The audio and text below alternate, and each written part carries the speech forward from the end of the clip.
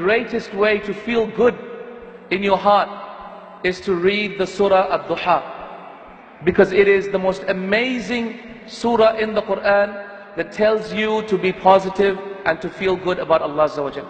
Surah ad-duha was revealed at a time when the Prophet ﷺ did not receive the revelation from Allah subhanahu wa ta'ala for 6 months. For 6 months the Prophet ﷺ did not receive any revelation from Allah. Jibreel didn't come down, he didn't see a dream. And so the Prophet ﷺ thought that Allah subhanahu wa ta'ala hates him. He thought Allah subhanahu wa ta'ala does not want him as a Nabi anymore. So all these thoughts were coming in his mind. So what did Allah say? Allah said, وَالضُّحَى, by the sun and the morning in its blazing glory. So first thing that you tell someone who's depressed, wake up, see the sunlight. It's not all doom and gloom. There's a beautiful sun out there, beautiful light. وَاللَّيْلِ إِذَا سَجَى, and by the night as it envelops.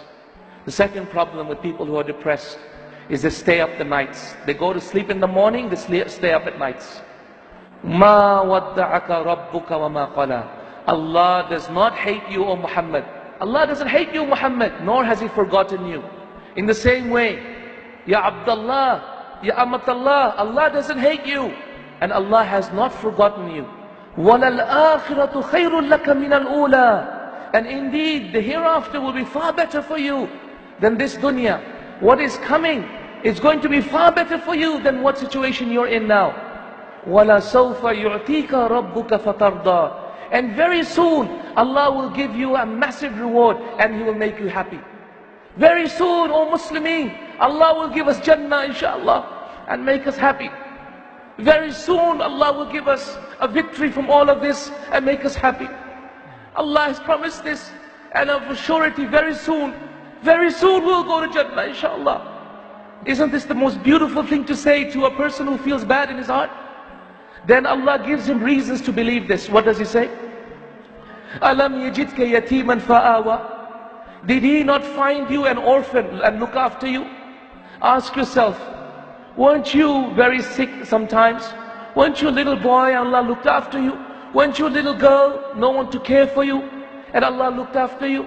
وَوَجَدَكَ ضَالًّا فَهَدَى, and we found you misguided, didn't we guide you? Weren't we misguided, brothers and sisters, before we became practicing? I know I never used to pray myself. I never knew about my deen. Didn't Allah find me misguided and guide me? In the same way, weren't you misguided and Allah guide you? وَوَجَدَكَ عَائِلًا فَأَغْنَى, didn't Allah subhanahu wa ta'ala find you poor, in need of wealth, and didn't Allah give you wealth? How many of us Allah subhanahu wa ta'ala looked after us when by Allah our families still are struggling back home? So Allah gives more and more reasoning to Rasulullah and to us, reminding us again and again why you should believe everything else that Allah has said, His promises that will come true. So to the depressed person, this is the best way to reason, by telling him about the past and giving him reason to believe that Allah's promises will come true, just like it did in the past. Then Allah gives the antidote to depression. Do you know what it is? Is to remember those people who are far, far in more difficulty than you. فَأَمَّا الْيَتِيمَ فَلَا تَقْهَرْ, and so the orphan, do not be hard on him. وَأَمَّا السَّائِلَ فَلَا تَنْهَرْ, and the one who asks you, do not say no to him. The first is an orphan, and number two is a beggar. Remember the orphans, they have no one to look after. You have parents to look after you. You have family to look after you, somewhere to go home. The orphans have nobody. The beggar, he has no food, he's asking you for food. He goes to sleep hungry every day, Allah has given you food. How many of us has ever gone to sleep hungry, subhanallah? So Allah tells us the antidote, which is to look at people below us. And then the final way to remove this feeling of being disconnected from Allah, do you know what? وَأَمَّا بِنِعْمَةِ رَبِّكَ فَحَدِّثْ, and the blessings of your Lord enumerate. Talk about the blessings of Allah. Alhamdulillah for my eyes, Alhamdulillah for my hands, Alhamdulillah for my mouth, Alhamdulillah for my heart.